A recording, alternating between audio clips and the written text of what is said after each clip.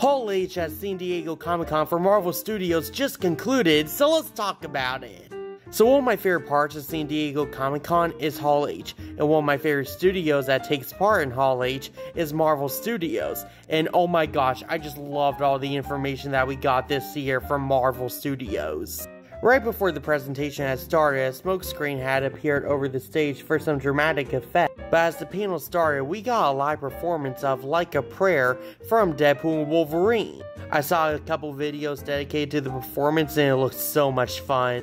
After the performance, the GOAT himself, Kevin Feige, finally appears on stage. And like with all of Kevin Feige's appearances, I gotta look at what kind of hat he is wearing, because it is gonna have to do with something that he is gonna be talking about.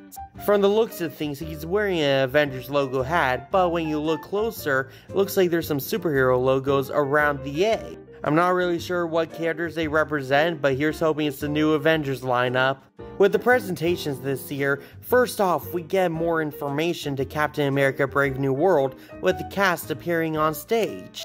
We get a few interviews from everybody about this movie, like Kevin Feige stating that this movie is going to be a very grounded story like The Winter Soldier. Tim Blake, aka Mr. Blue, aka the leader from The Incredible Hulk, states that he thinks that they've written a great story for his character in this movie. We finally got word on who Giancarlo Esposito's character is going to be in this movie, and apparently he's going to be playing the Serpent King Sidewinder in this movie.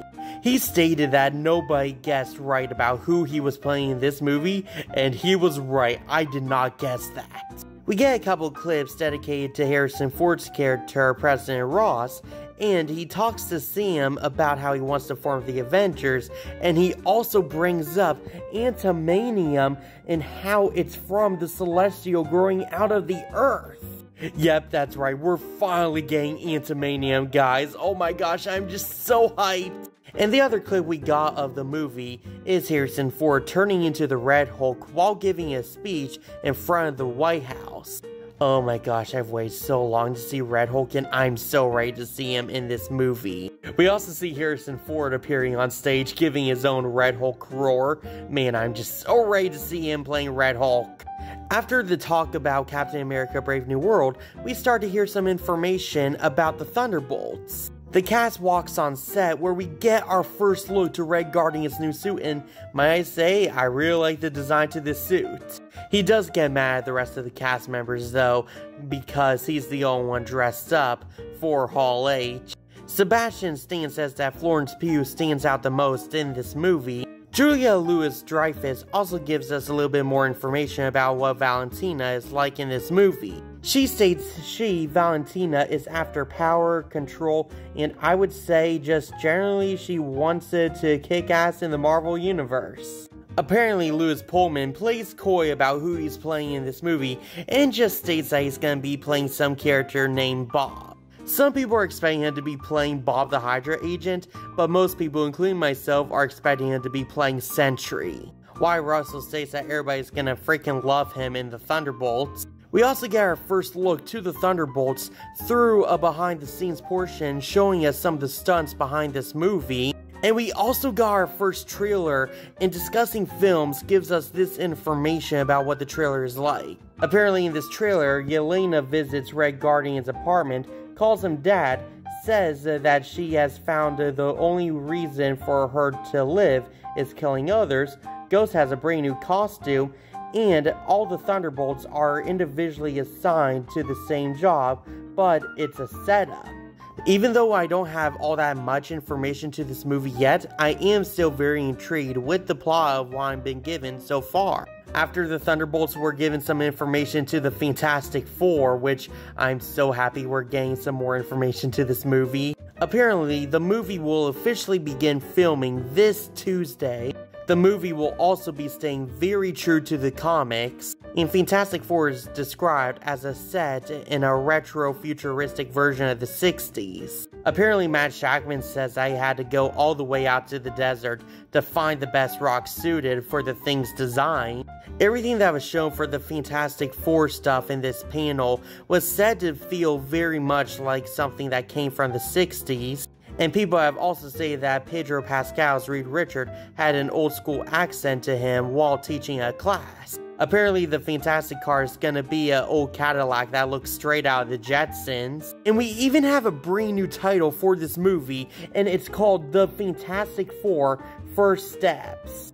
I have some mixed feelings on the title of this movie, like it'll probably grow on me in the future, but personally I think the title sounds very similar to X-Men First Class. But I think this title works too because this is the Fantastic Four's first steps in the MCU officially. Michael Giacchino will be doing the score for this movie. We finally get the full cast of the Fantastic Four on stage together. Oh my gosh, that's just so awesome to see finally. We got some early footage of Galactus peering his face in a building, and it's stated that he's very clearly a giant cosmic entity. I'm just wondering, how big is Galactus gonna be in this movie though? Like, is he gonna be just as big as the Celestial we saw at the end of Eternals? And as the Fantastic Four portion of the panel is about to finish, we get this inflatable version of the Fantastic car just flying it through Hall H.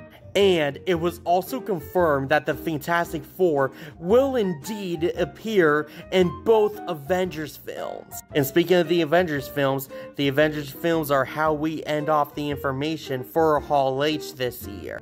First off, the Russo brothers are confirmed to be returning for these next two Avengers movies. As you can see, they appear on stage with Kevin Feige, about to reveal the big information that we have been waiting for in this panel. One of the things we learned about towards the end of this panel was the official logo for Avengers Secret Wars releasing on May 2027.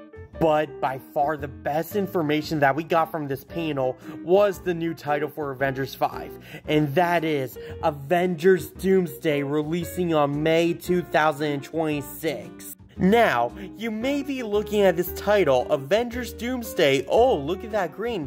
Oh, could that mean? And yes, if you're thinking of Doctor Doom, that is the case. We are getting Doctor Doom in the MCU. But you are never gonna guess who is playing him. Apparently, Robert Downey Jr.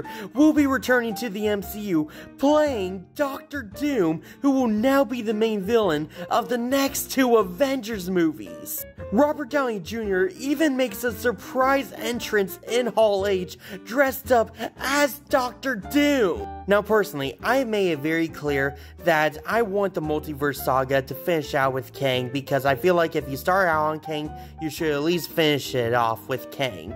But I am still very intrigued and pretty hyped up with the fact that we are getting Doctor Doom in the next two Avengers movies. And not only that, but the fact that he's played by Robert Downey Jr., the guy who played Iron Man, the guy who started off the whole MCU, and is now playing the main villain of the next two Avengers movies, is just, oh my gosh, that is just so good. I can already imagine the shock of the current Avengers faces when they face off with Doom, realizing that this guy looks just like with Tony. Like, what kind of turmoil is that gonna lead to? I personally would have liked to see Doctor Doom be the main villain of the third MCU saga, but again, I'm still very satisfied with us getting Doctor Doom and with him being played by Robert Downey Jr., and I'm very interested to see how he's going to be replacing Kang as the new main villain of the Multiverse Saga. And I'm also very curious to know how the MCU is going to be building up to the threat of Robert Downey Jr.'s Doctor Doom, with Secret Wars releasing in just 3 years. Actually, no, 2 years, because of Avengers Doomsday. One of the reasons why Thanos was such an intimidating villain was because the MCU was building up towards his character. So with there not being all that much time to build up towards Doctor Doom's character, I wonder how they're gonna make him as intimidating as Kang, with them building up his threat with all the way back in Loki season 1. But yeah, even though we didn't get a whole ton of information from Hall H this year, I'm very satisfied from what we got from the information this year, and I just cannot wait for the upcoming projects that we're going to be seeing in the coming years. Anyway, go down to the comments, tell me what your favorite information was from Marvel Studios' time at Hall H was from this year. Share this video with all your friends, and click that like follow button, kia ora, content.